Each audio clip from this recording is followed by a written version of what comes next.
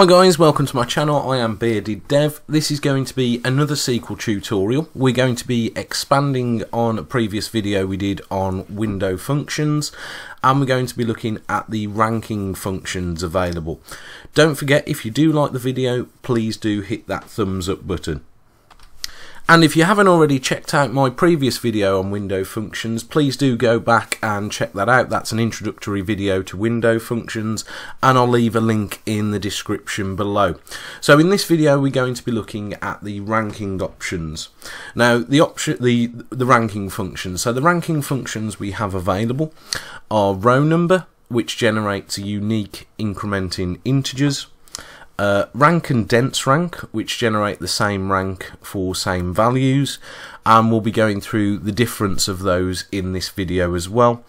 And then the lesser popular ranking function, NTILE, so that assigns tile numbers based on number of tiles requested.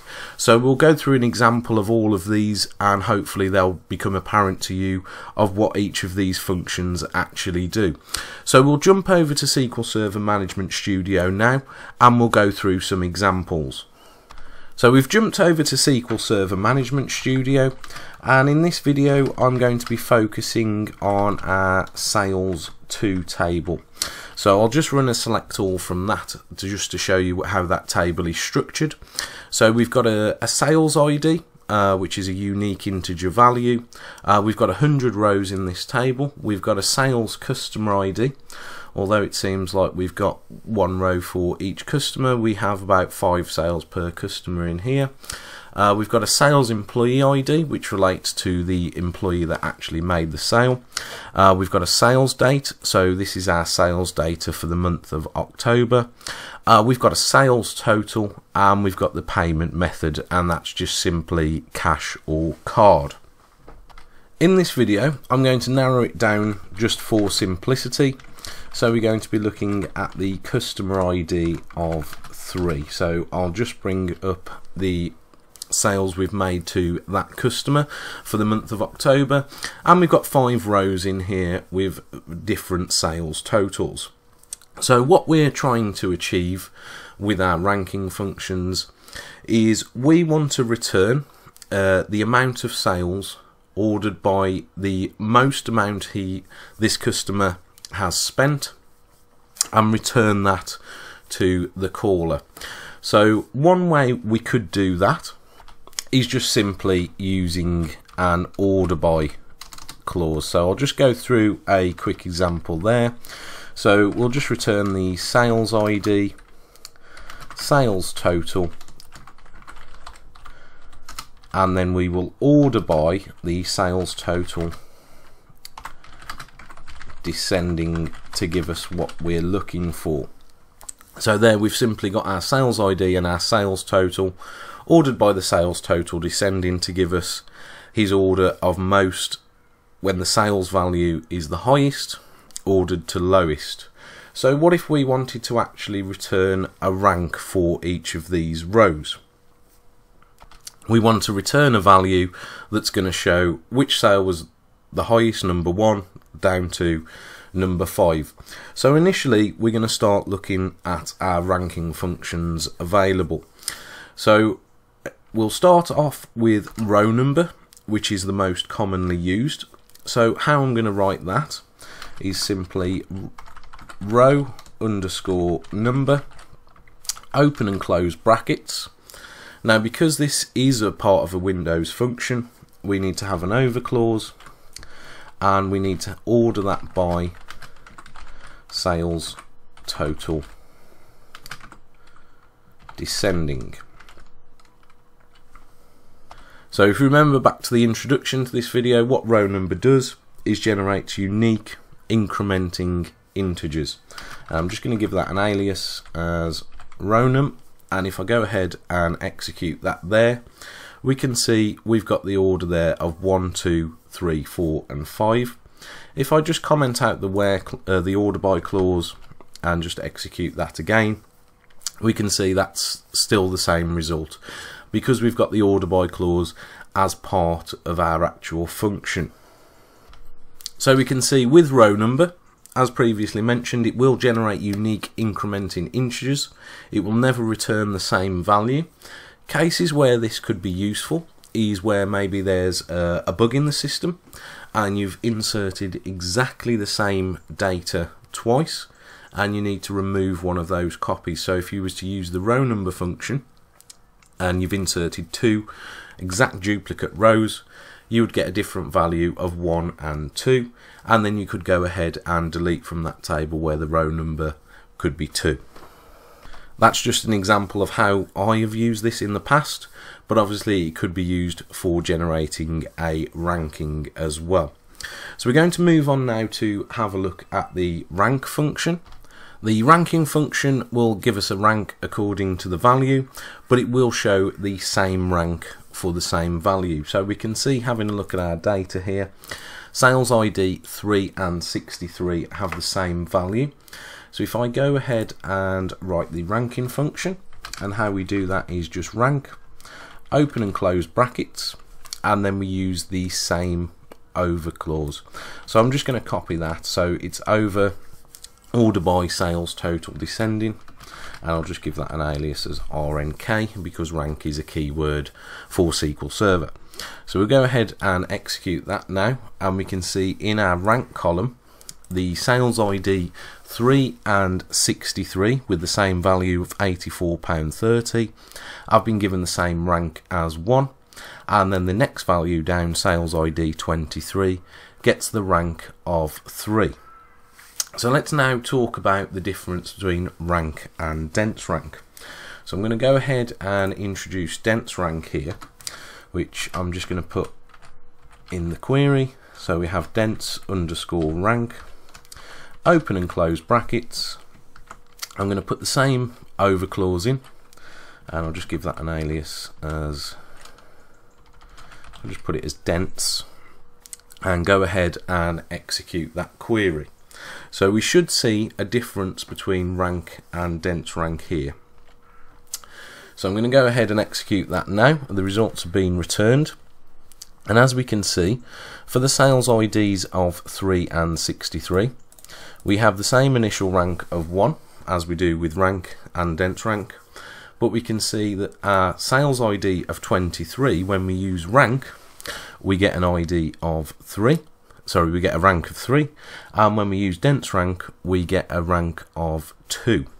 So dense rank increments the last value by 1, whereas rank gives you the count of rows at the previous rank plus 1. So I'm a big golf fan, and on golf leaderboards, if you have 2 players tied for first, they will go to a playoff, but they'll still be tied for first, and then the person who finishes next will be in 3rd place. So that's an example of where we use a rank function within the real world. So the difference between dense rank, or it will just increment that value by 1. Now, other than that, it really is down to either personal preference or requirements from the business as to which one you use. But if you are looking at taking any SQL Server Microsoft certifications, then this will definitely be a question that comes up. They will probably give you a table like this and say, if I was to use rank, what would be the next value, and if I was to use dense rank, what would be the next value. I know that myself from personal experience. And then the last ranking function we're going to have a look at is NTILE, which I would say is the least commonly used. I know definitely for myself, I don't use it anywhere near as much as the others. So we're going to go ahead and write the keyword NTILE for the function, and we're going to open and close brackets and then put in the same over clause, and we'll just put this as NTILE. Now notice with our NTILE function, we've got a red squiggly line to indicate that our syntax is incorrect, and if I go ahead and execute that statement, it will say the function NTILE needs an argument, so it needs a value within the brackets. So I'm just going to put the value 3 in there for now and go ahead and execute that query, and that's our row on the furthest right, and we can see the two values, the two top values, sales ID 3 and 63, as we've mentioned previously, have got the value of 1. The next two have got the value of 2, and the third one has got the value of 3. So what NTILE actually does is it takes your data and then divides it into so-called tiles. So within my function and the argument I've specified, I have specified 3 tiles. So what it's going to do is, because there's 5 rows, it's going to divide that amount by 3. Obviously that doesn't divide perfectly, so we're left over with a value. So it creates 2 tiles of 2 and then 1 tile of 1. And I'll go ahead and create, just show you that in a bit more detail. So if we look at, again, the full underlying table of sales 2, and if I'm to, so in this table we've got 100 rows. So I will again just select sales ID. I'll just put that onto the next line just to make that a bit more clearer. And then if we use that NTILE function again, and this time we'll do 10, and we'll order by sales total descending, as we have been doing as NTILE. And if I go ahead and execute that query now, we can see we've still got 100 rows returned, but the first 10 are in tile 1, second 10 tile 2, and so on. So if I was to change that to 12, because that doesn't divide by 100 exactly, we'll go ahead and see that the first 9 are in tile 1, second 9 tile 2, so on. And if we scroll down to the bottom, I think we're left with 8 rows there that are in tile 12. So it takes the total amount of data, and the value you pass in as your argument for the NTILE function, it will divide the data into evenly distributed tiles. So that can be useful for maybe generating samples of data. So if you have some work you want to test, maybe a stored procedure, and you want to test passing different values through that as table valued parameters, you could divide that data. Maybe you've got 100,000 rows that you want to pass in, and you only want to pass in 1,000 at a time just for performance. You could use the NTILE function to divide your data and then pass in where the NTILE value would equal that amount. So I hope that makes sense on the different things you can use the NTILE function for. Like I say, it is the least used, but it sort of just uses divides your data up into what is known as tiles. So what I'm going to do now, I'm just going to bin this query off for the time being, get rid of our order by, and I'm also going to get rid of our sales customer ID. So we're going to have a look at the whole table now. We're going to run each of these functions again. Now if I was to run them now, we'll just go ahead and execute that. We can see we have various different amounts, and this is just based on the sales total. I will just return the sales customer ID as well, just to give us a clearer overview of the data. So we can see we've got various customer IDs that have got a rank of 1, a dense rank of 1, and we can see here that the row number is still a unique incrementing value.